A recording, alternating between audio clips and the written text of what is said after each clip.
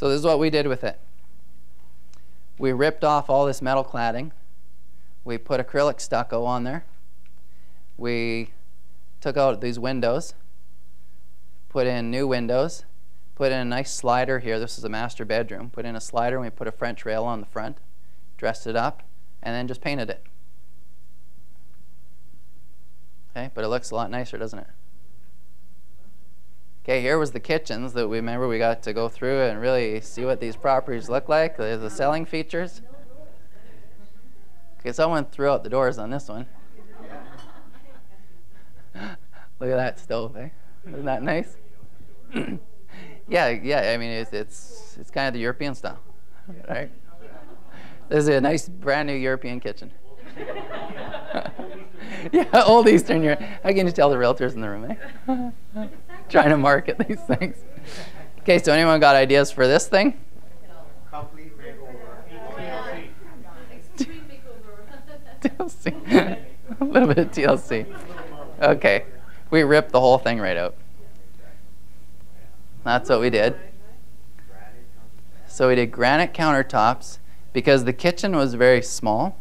The granite was not a huge upgrade because it was small, but the effect that that had, the granite was huge.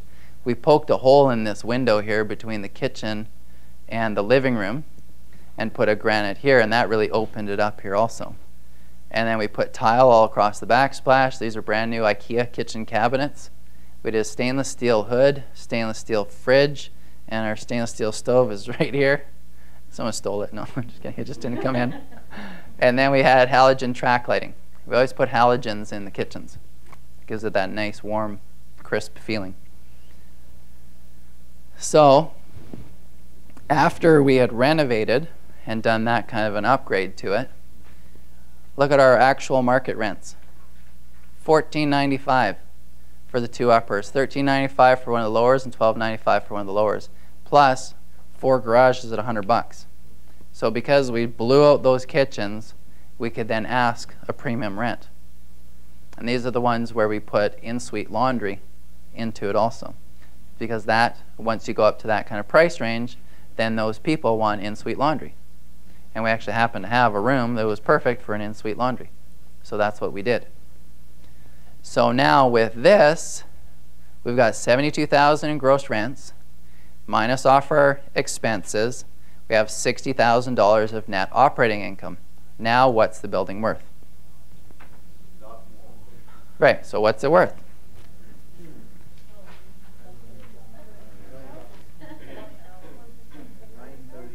How much?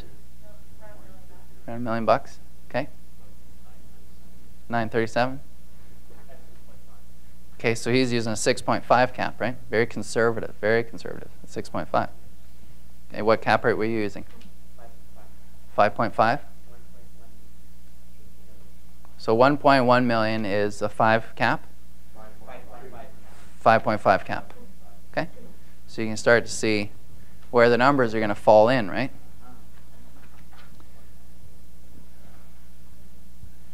So if we look at this, with a 6.5 cap, it's worth 938. 6 cap, it's worth $1,016,000. 5.5 cap is worth 1.1. So it appraised at $1,050,000 based on the income method by the bank's appraiser.